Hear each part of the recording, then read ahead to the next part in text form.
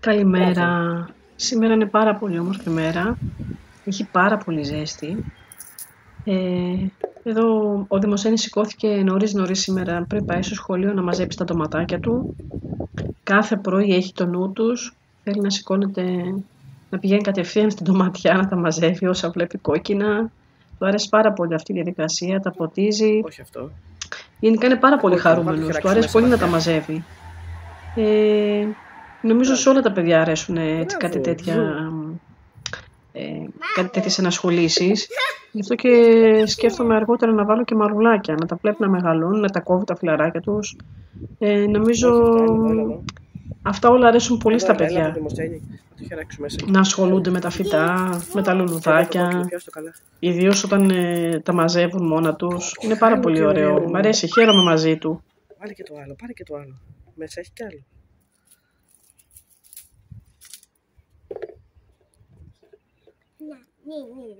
Κι άλλο εκεί μέσα έχει. Α, και αυτό το μικρό. Ναι. Α. Έλα Δημοσθένη, μπράβο. Είναι πολύ ενθουσιασμένος. Ιδίως όταν γεμίζει το τάπερ και έχουμε πάρα πολλά ντοματάκια, είναι τρισευτυχισμένος. Μετά τα πλένουμε και τα τρώει. Το μεσημέρι όταν έρχεται. Είναι... δεν ξέρω, έχει τρελαθεί με αυτό το πράγμα φέτος.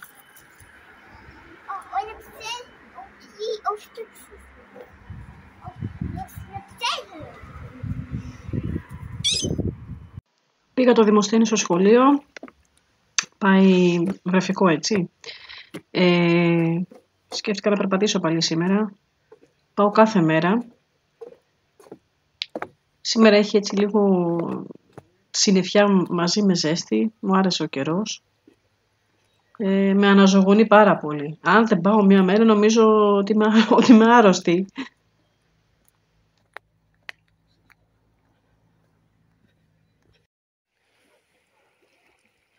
Καταπληκτική θάλασσα έχει σήμερα.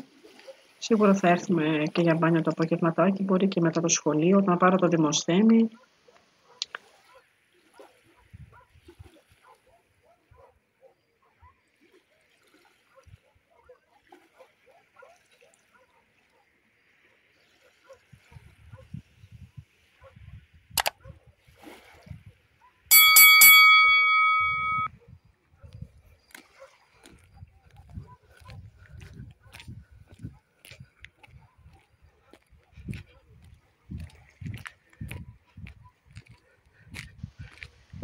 Πολλές φορές κάθομαι εδώ στο παγκάκι, να ξεκουραστώ λίγο. Περπατάω γύρω στα 40 λεπτά, μπορεί και μία ώρα κάποιες φορές, κάθε μέρα, αν δεν έχω δουλειές ή αν δεν βαριέμαι και λίγο. Είναι ωραία τώρα.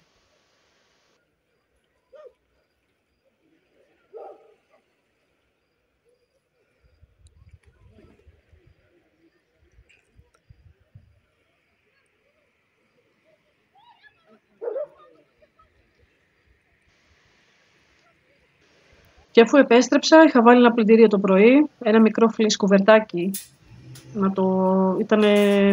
Μύριζε λίγο, το είχα από πέρυσι, από το χειμώνα. Κλεισούρα μύριζε βασικά. Το έπλυνα λίγο έτσι ένα φρεσκάρισμα μισάωρο, για να το χρησιμοποιήσουμε και φέτος.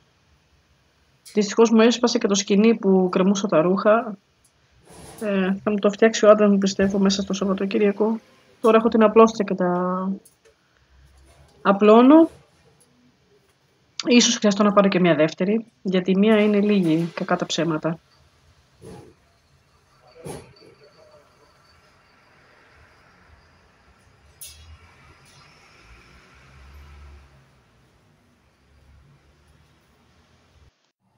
Κάνω και τα τεστ μου, να δω αν φαίνομαι. Τι να κάνουμε. Και είχα λίγη ρίγανη, τη μάζεψε ο μπαμπάς μου. Την αποξήρανα στον ήλιο. Την έχω κόψει σε μικρά κλωναράκια, όπως βλέπετε.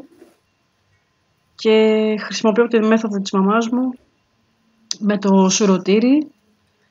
Την τρίβω με τα χέρια μέσα και πέφτουν από τις τρύπες οι οι νυφάδες, ας πούμε, της ρίγανης μέσα στο τάπερ. Πιστεύω ότι είναι ο πιο εύκολος τρόπος. Τώρα δεν ξέρω κάποιον άλλο τρόπο. Είναι λίγο δύσκολο να υπάρχει και δεύτερος τρόπος, βέβαια. Άμα ξέρετε να μου πείτε.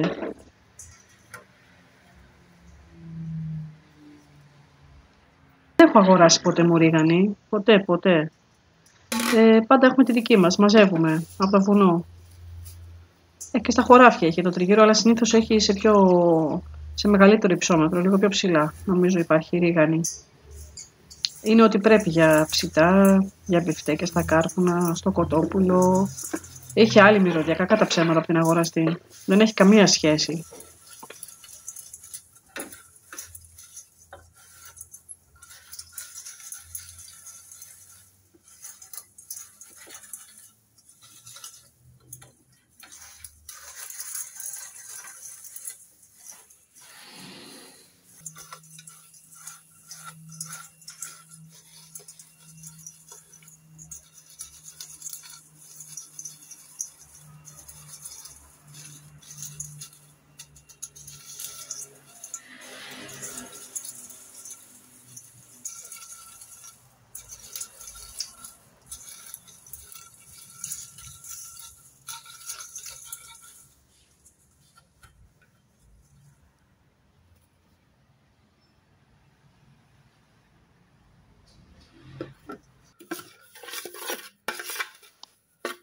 Τα κατάφερα και έβγαλα ένα μικρό έτσι γυάλινο βαζάκι και έχω φτιάξει κι άλλο ένα τον προηγούμενο μήνα από άλλη ρίγανη που μάζεψε ο πατέρας μου και έτσι θα έχουμε για το χειμώνα, για τα φαγητά μας.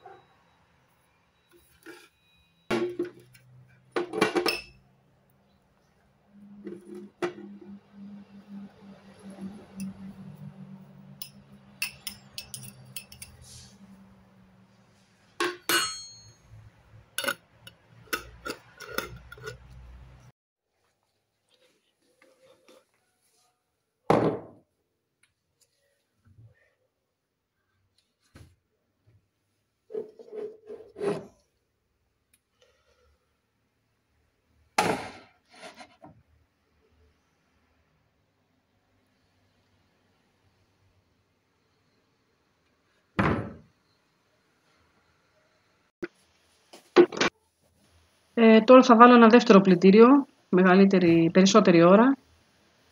Τα σεντόνια βάζω, σεντόνια, μαξιλάρια, φανέλες ίσως δικές μας, τα λευκά γενικά όλα, παπλωματοθήκες αν έχω, μπορεί και πετσέτες μαζί, αλλά συνήθως τα βάζω χώρια, προσπαθώ να τα βάζω χώρια.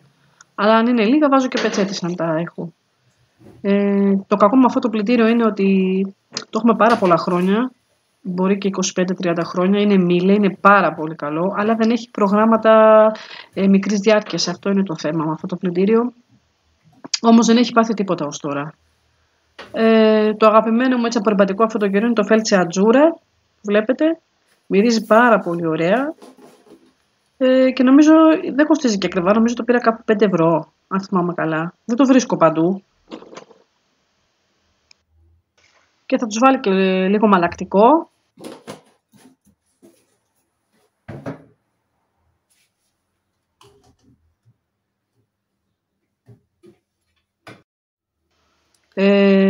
Αυτό το δοκίμασα τώρα τελευταία, τεζόρι de Oriente, θησαυρή της Ανατολής.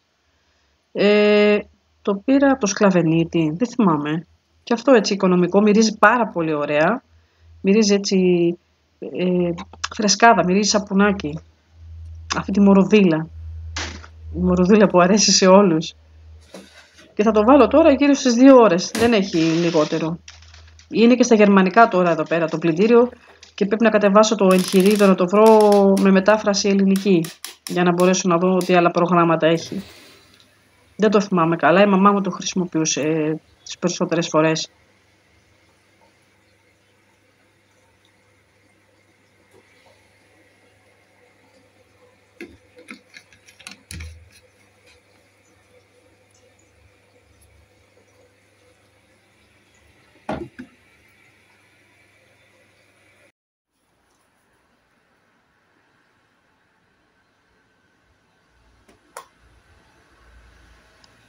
Και σήμερα είπα να κάνω και λίγο τα παπούτσια.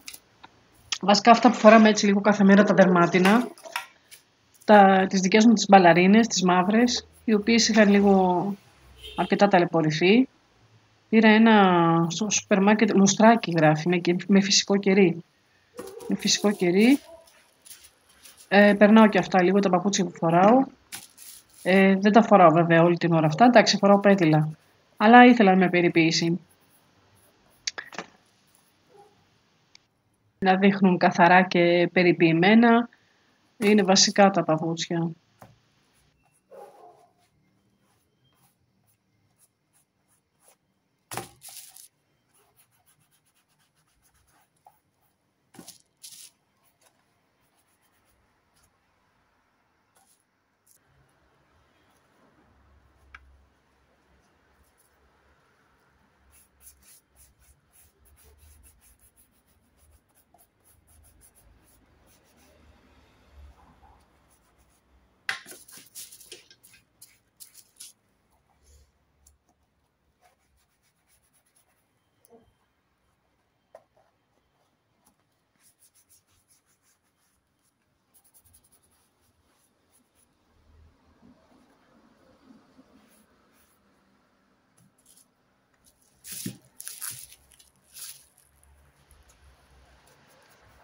Κάνω και τα παπουτσάκια του Δημοσθένη που τα φοράει και στον παιδικό και έξω και για βόλτα συνήθως.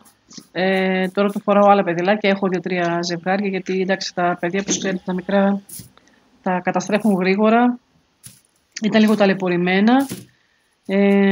Με το βερνίκι που έβαλα νομίζω έκανα πάρα πολύ καλή δουλειά. Μαλακώσανε και λάμπουν έτσι, να είναι περιποιημένο το παιδάκι στο σχολείο, να μην φαίνονται βρώμικα.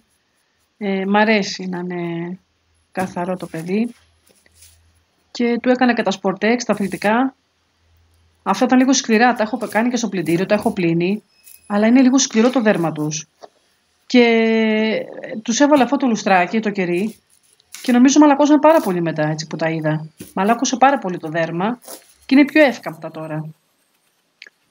Τα περιποιήθηκα και αυτά λιγάκι, να είναι καθαρά, να φαίνονται λίγο γυαλισμένα.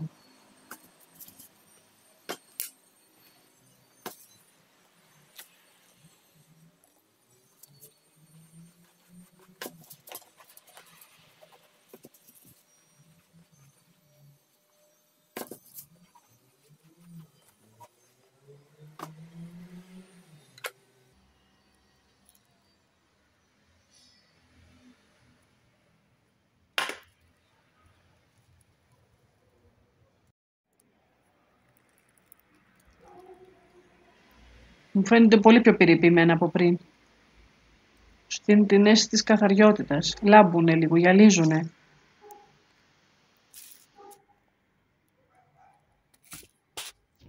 Οι μπαλαρίνες αυτές είναι δερμάτινες, πάρα πολύ μαλακές και ήταν ταμάρες, θυμάμαι. Πάρα πολύ ανατομικές και αναπαυτικές.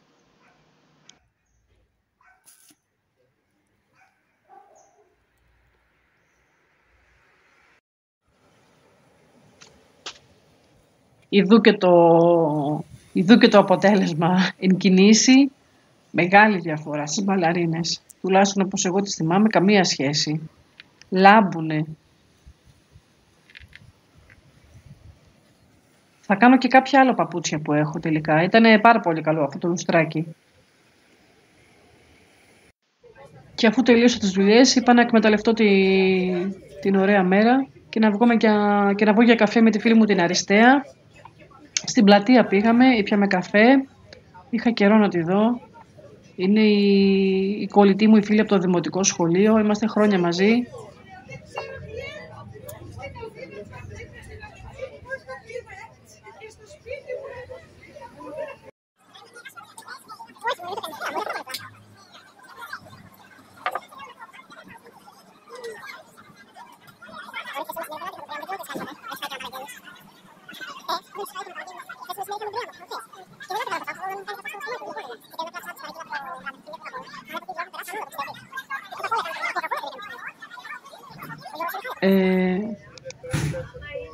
Με την Αριστεία μπορώ να κάτσω και να μην μιλάω σχεδόν 1 ώρα, 1,5 και να καταλαβαίνόμαστε. Είναι ο δικός μου άνθρωπος που λέμε. Και νομίζω η μόνη αυτόν τον καιρό που μπορεί να με καταλάβει, γιατί έχει χάσει και αυτή τη μαμά της. Και δεν μπορώ να κάνω παρέα με πολλούς ανθρώπους τώρα αυτόν τον καιρό. Δεν μπορώ να πω πολλά πράγματα με κάποιους. Δεν είμαι ακόμα σε θέση.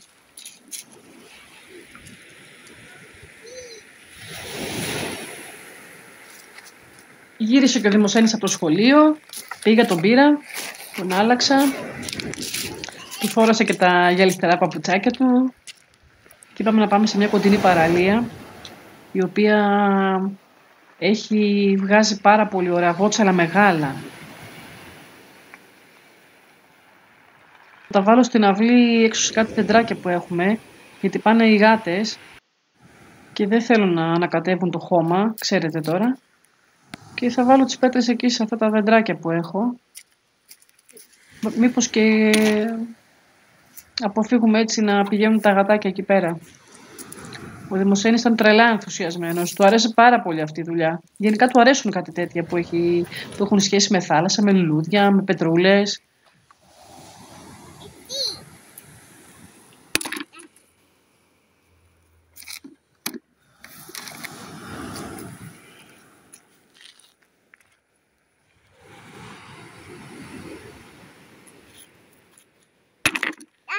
Έβαλα κάποια βότσαλα μεγάλα στη λεμονιά που είδατε και σε αυτόν τον Αυστραλιανό φύκο που έχουμε.